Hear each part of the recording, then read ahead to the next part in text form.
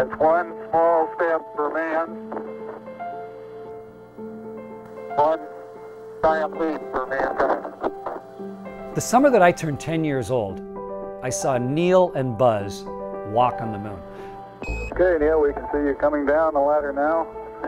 It was incredible. It was inspiring. It had been impossible, but suddenly I realized this is maybe something I could do. It changed the path of my life.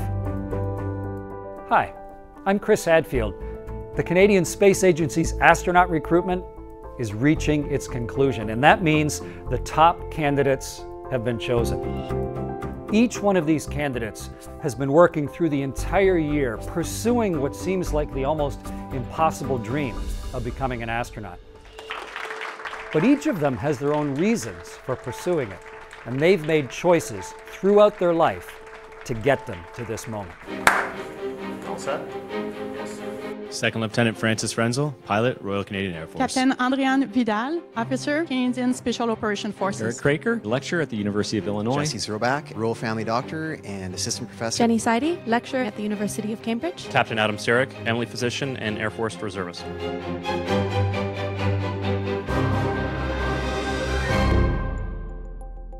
When the Canadian Space Agency posted that they were looking for 2 new astronauts, I thought to myself, wow, this is the dream of a lifetime. When I was in high school, I had a strong interest in math, science, and health. And so I ended up by choosing to go into engineering. Then I decided to go into medicine.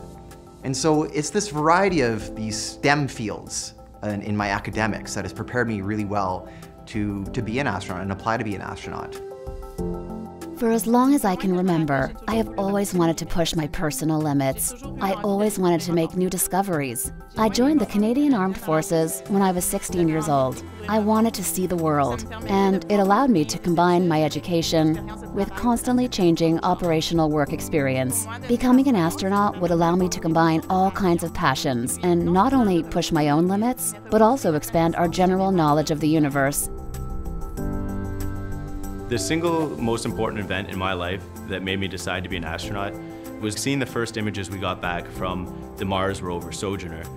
My 11-year-old mind was just so fascinated by the fact that humans had built a robot, launched it from Earth, it flew all the way to Mars, landed safely, and started taking pictures and sending data back to us on Earth. Since that moment, I've been completely inspired that this space program is a beautiful pursuit and that I'm fortunate being in Canada. We have such a great space program. It's actually something I can be a part of. Right from the beginning, I knew the odds were terrible that I would become an astronaut. So I always held it as a long-term goal, but then made life choices with things that I loved, things that I knew would give me other options, things that would give me a fulfilling and interesting life, and maybe someday allow me to be an astronaut. Being an astronaut is something that I've always dreamed of and has underpinned a lot of the various activities and things that I've done in my life. Becoming an air cadet and getting my pilot's license at the age of 16, being able to fly a plane before I could drive a car, and then pursuing medicine as a career and learning about aerospace medicine has sort of chased me down a path where I've been able to see how space and all the different space-related fields come together, and being an astronaut is the ultimate achievement of those. I'm an engineer, which means that I try and improve people's lives through applied science. So I did my engineering degree back at McGill University in Montreal, and there I became interested in thermodynamics, and eventually I had this really cool professor who studied fire, and that's what I got interested in. And I did some combustion experiments in microgravity, which got me interested in space, and I really liked this sort of research, so I continued on to do a PhD and have been interested in fire and space ever since.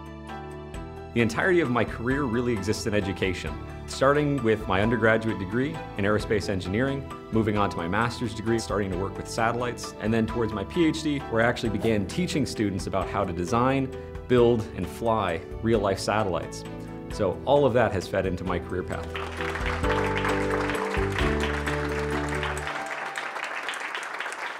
This is a dream that requires an enormous level of commitment. You're signing up essentially for a lifetime of service. But each of these final candidates has shown us that they have what it takes. If I could send a message to one of our astronauts, I would send a message to David Saint-Jacques. He's our astronaut who's going to be going to space next year. I'd like to wish him good luck in all of his training. I'd like to thank him for all of the opportunities and the inspiration he's given to many young aerospace professionals and medical professionals. I would choose Roberta Bondar, because when I was growing up, Roberta Bondar was really important to me. She was this amazing role model as Canada's first female astronaut. Growing up, watching her, absolutely an inspiration. I cannot say to her how much you were an inspiration in my entire life. I would love to send a message to Julie Payette. Her gift to my entire generation was the dream that a woman could succeed in any field, and for that, I thank her. I would want to send it to every single Canadian astronaut. Thank you for inspiring me, and thank you for being a great role model that everybody can look up to, and thanks for being a shining example of Canada's efforts in space.